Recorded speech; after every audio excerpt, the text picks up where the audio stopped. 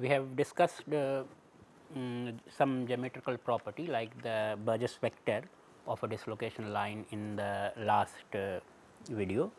We will continue with other geometrical properties of a dislocation line, and one of the important one is that a dislocation cannot end abruptly inside a crystal. This is a very important property, and we will spend some time on this, and we will explain as we go along. It will become clear what exactly is meant by this phrase abruptly. So, let us try to look at an edge dislocation, and let us create an edge dislocation. If you recall, edge dislocation we have described as an edge of an extra half plane. So, let us start with the extra half plane.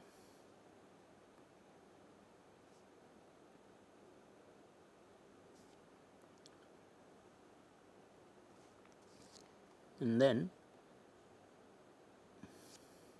nearby planes are continuous.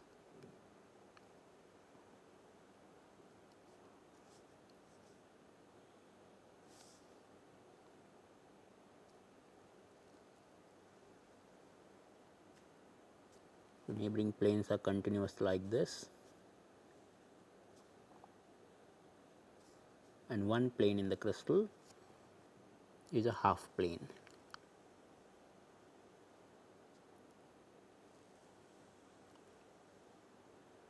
And we said that the bottom edge of this half plane is the dislocation, the edge dislocation line.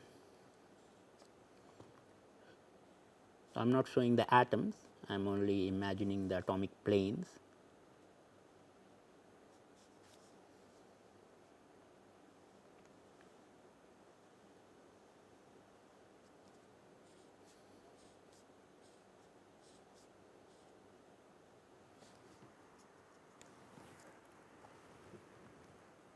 And the bottom edge of this half plane was the dislocation line. So, the dislocation line exists here, and you can see that the way I have drawn, this is the front face of the crystal. So, the dislocation starts from the front face and reaches the back face. So, it is a dislocation line which is running right from front to the back.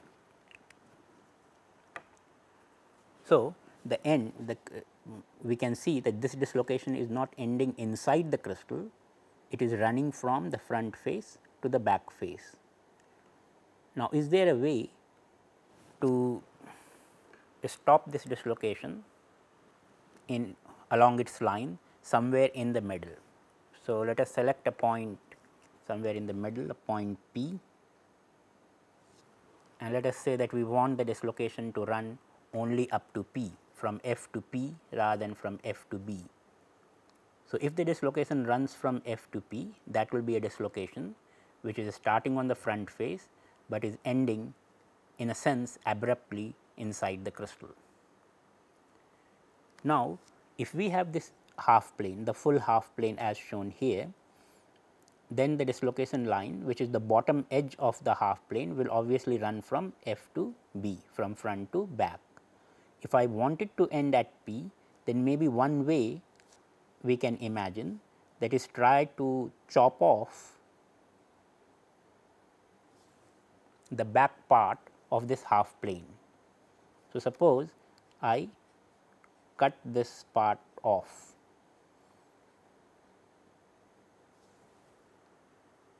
Then since the half plane does not exist beyond P, the dislocation line will also not exist beyond P, and we will have a dislocation line running from the front face and ending inside the crystal at P. But let us try to redraw the geometry which we will achieve by cutting this half plane into further half.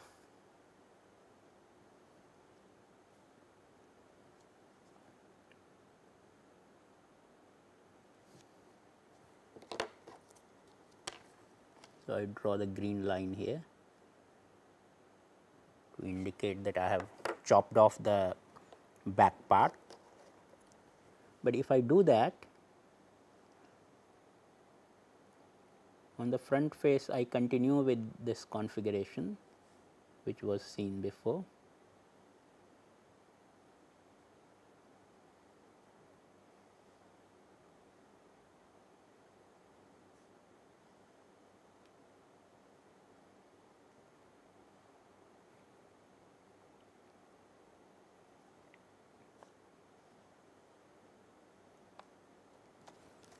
But you now see that we have lost this part of the half plane. So, in a sense we are now left with a quarter plane, the back half of the half plane is also lost. So, on the top the configuration will again change to accommodate this loss, and the planes will look something like this.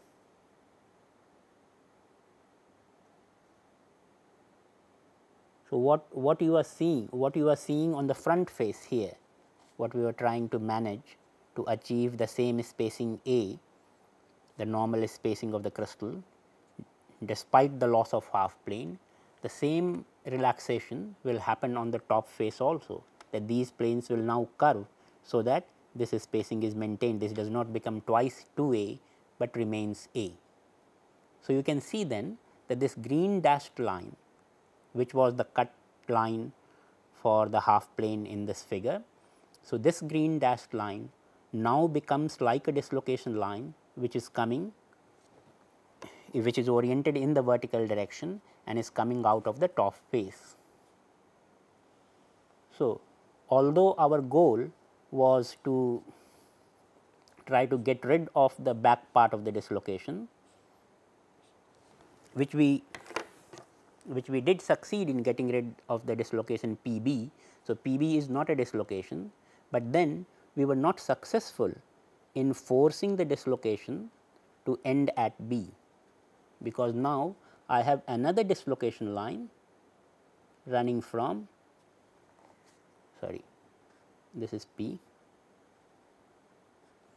So, I am not successful in stopping it at P, but the dislocation line from P turns up and ends at Q.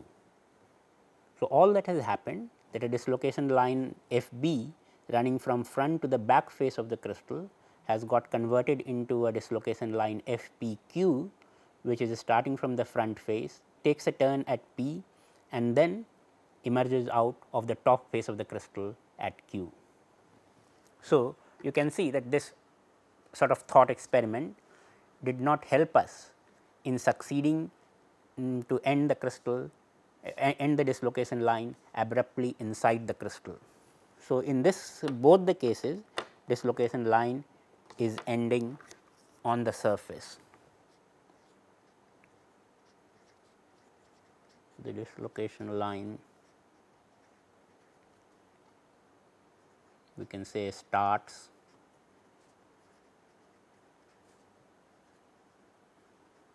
and ends on free surfaces of the crystal. Free surface means external surface, free surfaces.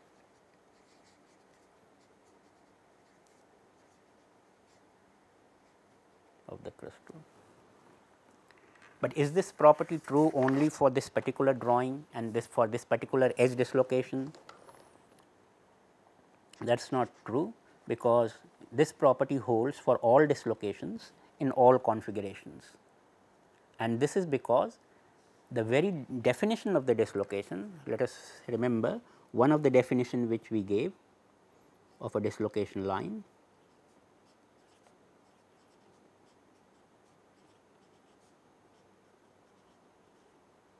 was as a boundary between slipped and unslipped region, boundary between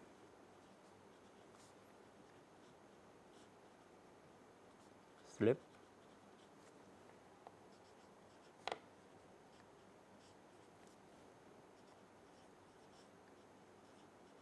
no slip regions on a slip plane. So, if you look at this definition, so the abrupt ending of a dislocation line in the crystal is excluded by this very definition. Let us see why. So, suppose I draw a slip plane,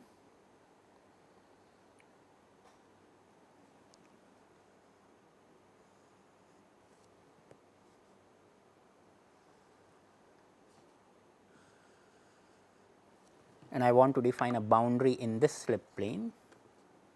So, let us say that there is a boundary,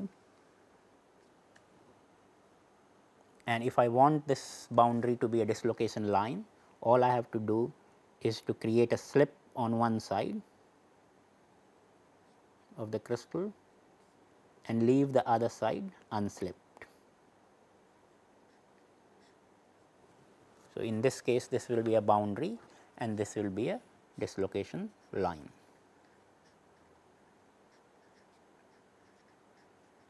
So, this is a general definition of a dislocation line depending on the slip, whether slip is perpendicular to the dislocation line, in which case we will create an edge dislocation, or the slip is parallel to the dislocation line, in which case we will create a screw dislocation, or slip is at any angle to the dislocation line, in which case we will have a mixed dislocation. So, this picture of slip, no slip boundary as a dislocation line is a general definition of a dislocation line. Now, if I try in a similar picture, so I have another slip plane picture, and if I try to make a dislocation line which starts on the front face, but ends inside the crystal, something like this, then you can see that in this kind of picture the slip plane is not divided into two regions. The entire region of the slip plane is continuous and a line is hanging in this way. So, a hanging line of this sort, a line which is starting on the front face, but is abruptly ending inside rather than going all the way to the back face, will not be able to divide the slip plane into two regions, which we call slip and no slip. Because even if we call this side slip and this side no slip, then it will be possible for me to walk all the way from slip to the no slip region without crossing the boundary, and this should not be possible. If we are saying that there are two regions, one is slip and another is no slip, then from going from slip to no slip there should be a boundary which need to be crossed. So, this will be, there will be no slip and no slip regions unless and until there will be no different regions on a slip plane if the dislocation line is not continuous from one end of the slip plane to the another. So, this is not a dislocation line.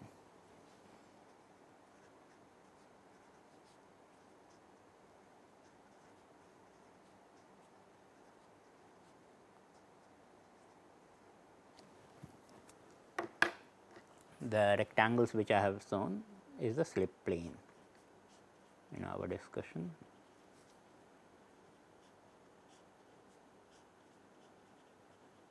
So, I am looking down on the slip plane. So, if the dislocation line cannot end abruptly inside, there are some suitable locations where it can end. We have already seen that it can end on a free surface. So, let us make a note of what all it can do. So, the dislocation line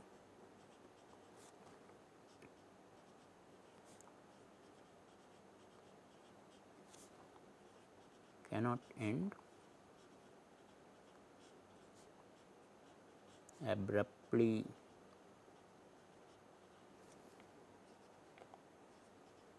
inside a crystal. It can end on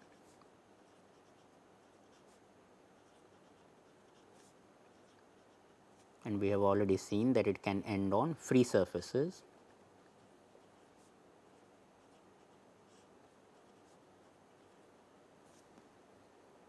There are other locations in the crystal also where it can end.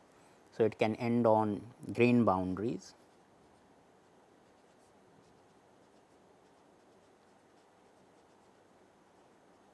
So, free surfaces are external surface,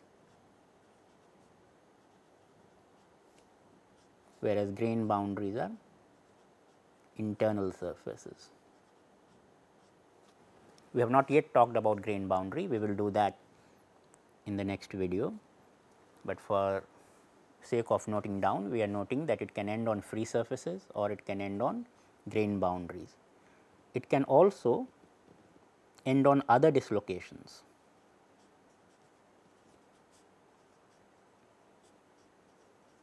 And if it ends on other dislocations, it will form what are called nodes.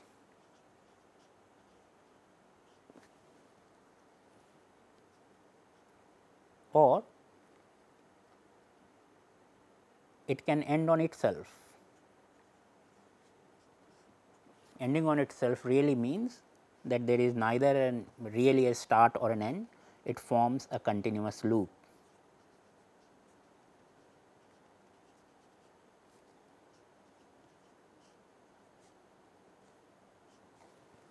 So, it is not a line within a start or an end, but it forms a continuous loop. So, we have already seen that it can end on a free surface. These other configurations we will be looking at in the coming videos.